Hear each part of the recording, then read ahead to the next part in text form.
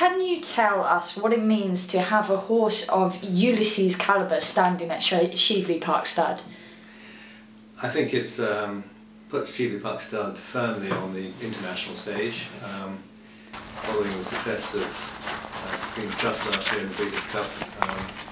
Mr. and Mrs. Thompson, the owners of Cheveley Park Stud, have really embraced the breeding and racing industry even more than they have before. And it's a huge compliment and a huge thrill for us to have a horse like Ulysses coming to complement the stallion portfolio that we have.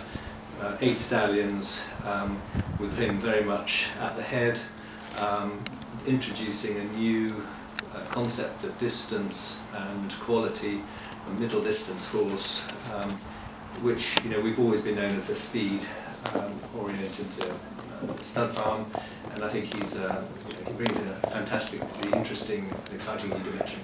And are you able to tell us any of the mares that Cheveley Park Stud will be sending to him? Yes, we're going to send 25 mares in total. There's going to be quite a selection.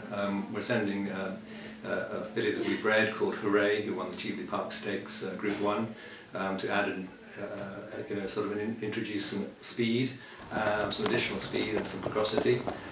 We're also sending Echelon, who is the dam of Integral. Echelon herself was won the Matron Stakes Group 1 and produced Integral. It's a dual Group 1 winner, having won the Falmouth Stakes and the Sun Chariot.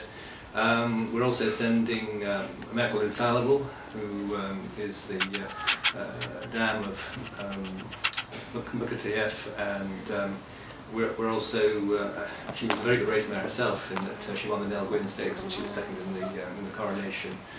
So we're sending a nice selection of mares that will hopefully impress owner breeders, impress people with the support that we're giving them.